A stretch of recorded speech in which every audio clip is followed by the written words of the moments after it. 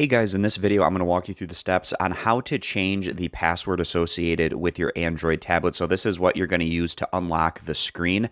Now, if you completely forgot your password, then you're going to have to factory reset your device. I'm going to have that in a separate video linked down in the video description. In this one, I'm just going to show you how to go about changing the password if you want to switch it to something else. So what you do when you're in your Android tablet is we're going to scroll down at the top page area.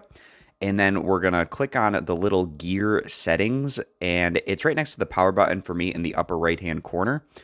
So clicking on that little gear to open up the settings, we have a bunch of different options here. What we want to find or click on is something that says lock screen. And then you're going to click where it says screen lock type. So currently I have a PIN code for this, and you're going to have to enter in your password before you can go in and officially change it. So you click screen lock type. And then it's going to have you confirm whatever password that you currently have before you can change it. So you can enter that right here. And then you can change either between swipe, pattern, pin, password, or face.